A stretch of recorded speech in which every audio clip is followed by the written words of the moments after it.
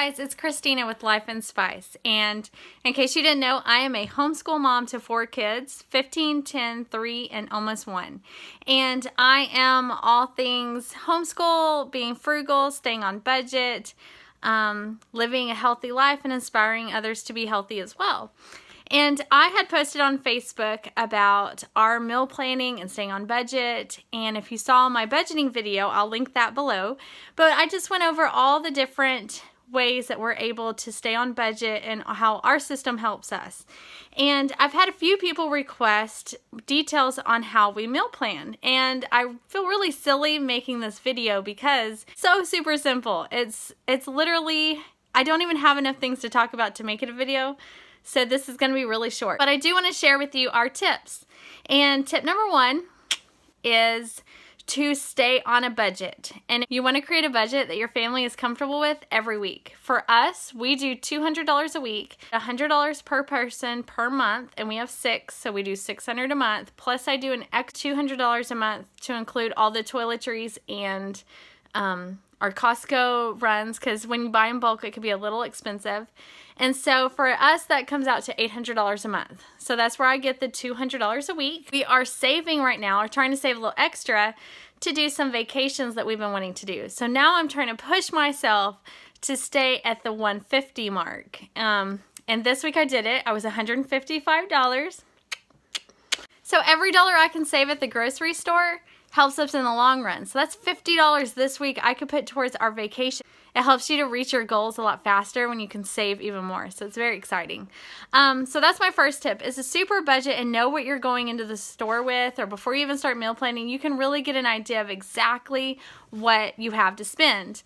And then that forces you to stick to it and pretend like that's all the money you have. Really push yourself, because what do we do when we are out of money? We stop shopping. That's it. So really stick to it. What I also do, I just plan 7 days at a time, and that's for different reasons. One is because if I go too far, I used to try to do 2 weeks at a time, and what I found myself doing was going back to the store multiple times. Well, if you have to go back, you end up, for me, I was spending more.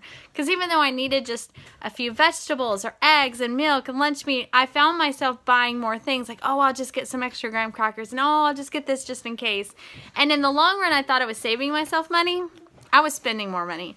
So now I just concentrate on 1 week at a time. That's 7 dinners, and then it's a lot more manageable, and it helps me to really stay on track. My next tip is, when I go to the store, I only get what's on my list. And it's really hard to do that sometimes with kids in tow, but it's totally doable.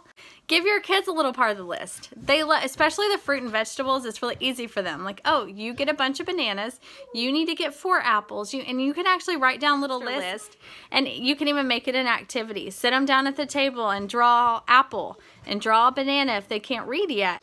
They like to get involved too, and it's a really great activity beforehand. It gets them geared up and excited for the store, and it helps them stay on track, and it helps everyone stick to the list. My next tip, think of meals that can serve double duty. I believe that's a Rachel Ray term. I probably picked it up from her back in the day, the double duty dinners.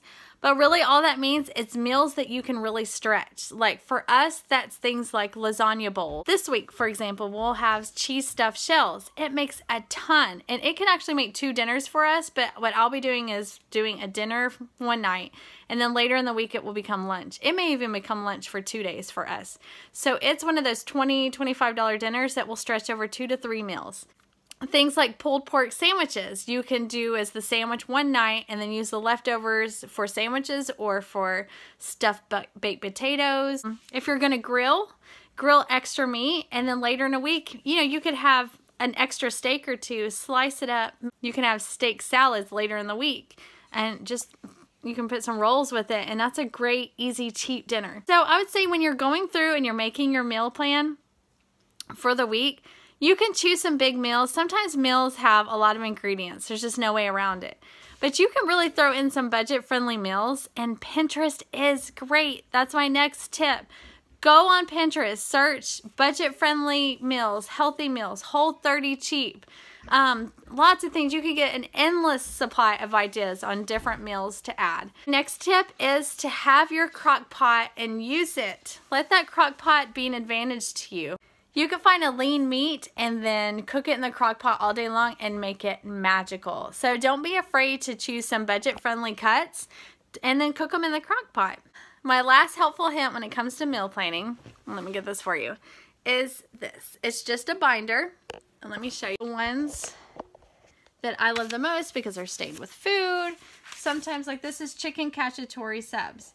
So like I said before, the double duty meals, chicken cacciatore, and then later in the week, the leftovers become sub sandwiches. Same thing with meatballs. Meatballs is one of our favorite double duty meals. You make a big batch of meatballs, huge, with spaghetti or spaghetti squash, and then later in the week, you heat it up and put it on sub rolls with some melted cheese, and boom, meatball sub sandwiches, a little side salad, and you've got a really yummy, healthy meal, and you didn't break your budget. And so I love my binders. We keep them in the pantry. They're easy to grab, and we can just flip through. Oh yeah, I forgot about this, and then add it to the meal plan. The ingredients are right there. It's easy to find. That's my tips for meal planning. I hope it helps you guys become more motivated to meal plan too. It will really help you to stay on budget, and it also helps become a huge time saver. We'll be sharing again with you guys really soon.